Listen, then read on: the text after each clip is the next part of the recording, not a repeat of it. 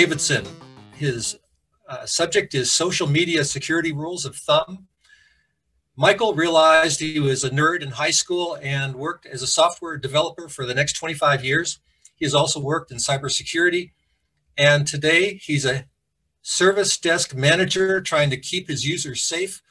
He's bringing a couple of those gleanings for us this evening. Let's all welcome Michael Davison. Davidson, social media security rules of thumb. Thank you very much. This is some great advice. I don't really know how I can add to it too much, but I did want to ask a question or two. How many of you use some form of social media? Can you raise your hand? So if you're typical Americans, you are a group of 83% of the population in America who use social media. That's a lot of people when you come down to it. When you consider that only 91% of them actually have access to the internet. So that means that most people who have access to the internet also use some form of social media. Now, we had a previous meeting on social media and we were talking about the different kinds that are out there. And I'm not going to belabor the points of this, but I'm going to try to go through not 10, but 9, since we're a little short on time, thumbnails that we can use for social media rules. So let's begin. So it said 10 rules. I'm discounting here. We're going to actually make it 9. The first one is that shared information in social media is forever. If you've ever read an agreement, that those long agreements that they have you sign and agree to when you go through there, most of them state that anything that you post on their service becomes their property. They can do with it whatever they want to. They can go ahead and use it for advertising. They could use it to share in other channels. It becomes their property. Any photos, any graphical creations that you create, even files that you upload can become part of their network. And you lose control of how long it lives on the network too. So for example, if you write something and then have second thoughts about, maybe I shouldn't have sent that, you don't have any control. You might delete it, but that doesn't mean that it hasn't been copied to some other part of the internet before you have a chance to do that. People can actually copy and paste or take screenshots or whatever, what they see, and they could use that later on to represent you or represent against you. There was a very interesting, I had a great friend, Peter Gregory, who's a cybersecurity expert, and in fact is a chief technology cybersecurity officer right now for a major company and consults with a lot of other companies that set their security things. He had a graphic that he presented to his class, and it had on it a farmer and then these pigs in a little paddock behind the farmer. And the pigs are, boy, our life is great. Isn't it great? We get 3 meals a day. We get this warm, dry place to stay. This is wonderful. What they don't know is that they're not the consumer, they are the product. And that is the way we are in many of these free social media things.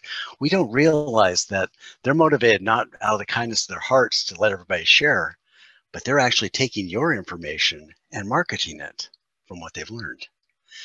With this in mind, you know, they're not necessarily malicious or anything like that in that way, but you have to kind of be careful, because information that you share, if you don't read the fine print, it may go to places you don't expect.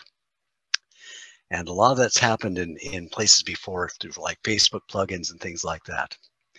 So be careful about what you post on social media. You can't take it back, even if you delete it.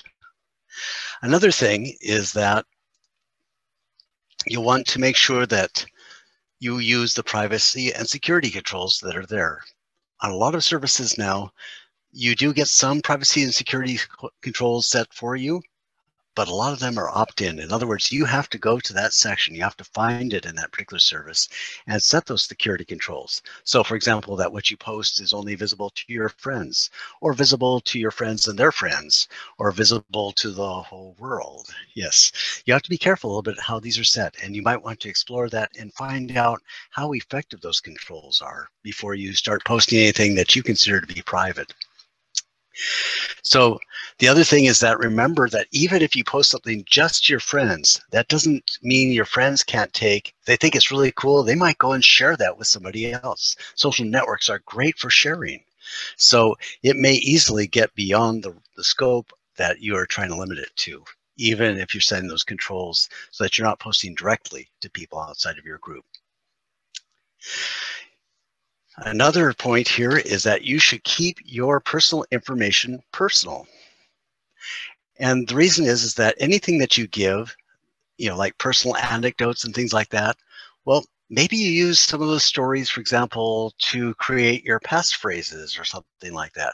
Anytime you let information out that gives people more information about you, these days, those bots and things that we were talking about earlier, they can collate this information and coalesce it together until they kind of have this broad picture of you. And now all of a sudden, these things that you thought were just known to you can be known to other things as well, because they can put the pieces of this puzzle together to get a more complete understanding of who you are and what experiences you draw upon. So it's always a good idea to keep your personal information personal. Another thing as Toastmasters that we should be aware of is to communicate carefully. It's easy to kind of respond to another post out there and just say something off the top of your head without really thinking of the ramifications where they're there. But those things can impact your reputation on there. And oftentimes when we want to say something, we say it because we want to help somebody or we'd like to persuade somebody, maybe teach somebody how to do something. But if we kind of go off the handle without really thinking about it, we can end up discrediting ourselves. And therefore, we have very little impact in the world to make those great world changes that we got on social media to help make, right? So make sure that you communicate very carefully and clearly. Choose your words carefully. And then also understand that what you say could be misinterpreted. Think about how people, kind of read it back before you click that post button. How are people going to hear this? How are they going to read this when you see it at that particular time? And that leads me to something I call the golden rule of social media. Post about others as you would have them post about you. I think that's a great rule.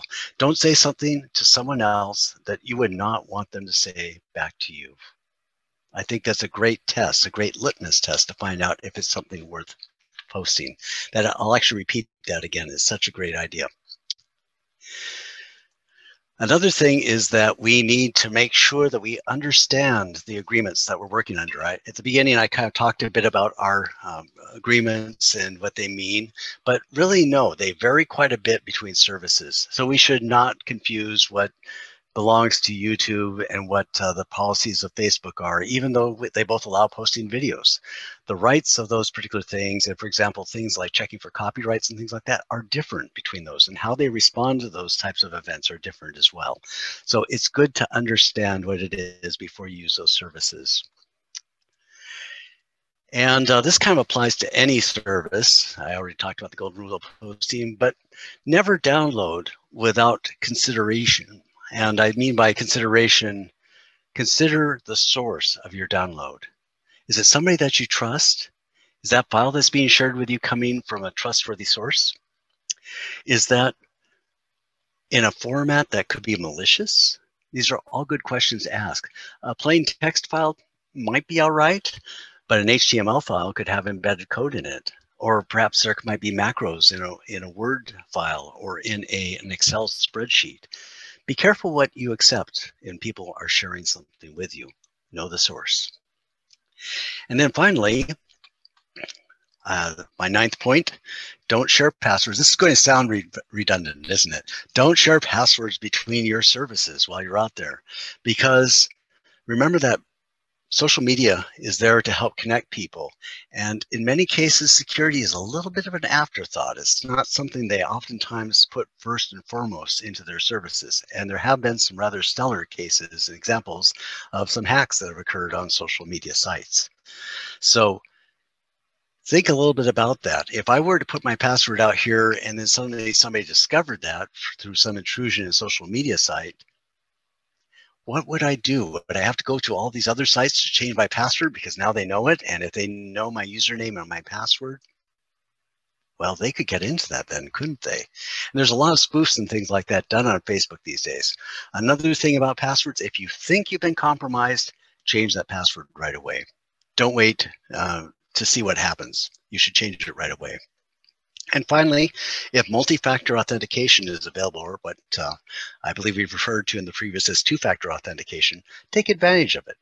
It's a good thing to do. And one final thought on these services is that if they're offering to broker you like a single sign-on solution, you might think again about that, because again, security is not necessarily their front line or their forte. So you want to make sure that you're working with good services that have good reputations in the security realm. So there you have it, 9 rules for engaging social media. Here's a link that gives you some information that sort of summarizes these if you'd like to look through that. And I'd like to thank you very much for your time. Mr. Panel Moderator. Game over.